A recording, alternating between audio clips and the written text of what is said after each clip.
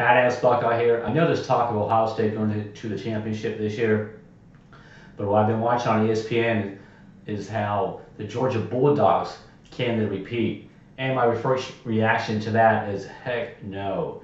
Georgia has 3 starters coming back on defense. You're quite aware of what they lost to the NFL and how great that defense was last year.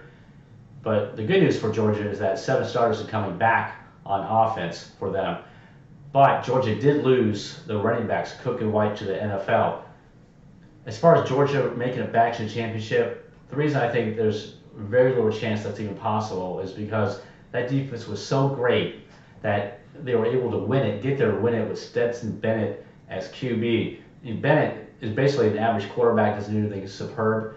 He was pretty efficient in that championship against Bama, and he didn't put up great numbers, just being efficient, didn't turn the ball all over, didn't lose it like he did the SEC championship. I don't see how Georgia can repeat, especially losing all that talent. That's just too big of a task for them to overcome. For them to even talk about it, I guess it's just trying to hype up the team. But if you go back to the championship, that game was close to the very end, to the fourth quarter. And the reason they lost that was because the receivers from Bama just couldn't hold on the balls at critical moments in that game. Bryce Young, he was pretty good. And another thing you have to take into account is that if you look at that championship game, Bryce Young threw two ill-advised interceptions in that game. The first one when he was covered, and of course the last one at the end of the game, which really sealed it. I thought those were 2 ill-advised bad passes by Young. But other than that, he's a great quarterback. I watched him come back and beat Auburn.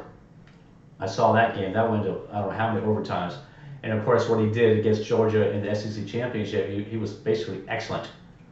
That's why he won the Heisman. So Georgia, even with that great defense and a good running game and efficient passing, they still barely beat Bama. And that was into the very end when on that last drive, through that second ill-advised pass that was intercepted in return.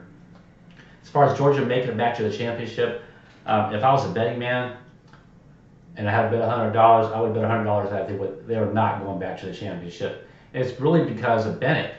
Georgia's going to win a lot of games this year because they have a lot of cupcakes on their schedule.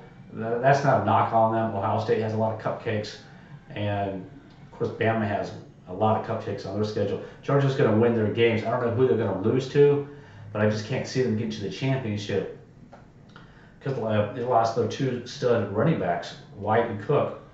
And I did read that they do have good quality running backs on that team. So their running game might be just as good. I don't see their defense playing at the highest level possible to beat Bama. Bama is the team to win. And I know a lot of things, a lot of hype on the internet, on YouTube. They got Ohio State going to the championship and winning it. Let's pump the brakes. We don't know if the front 4 can control the run yet. But it should be interesting. I expect Georgia to be right up there. At least, knocking on the playoff door.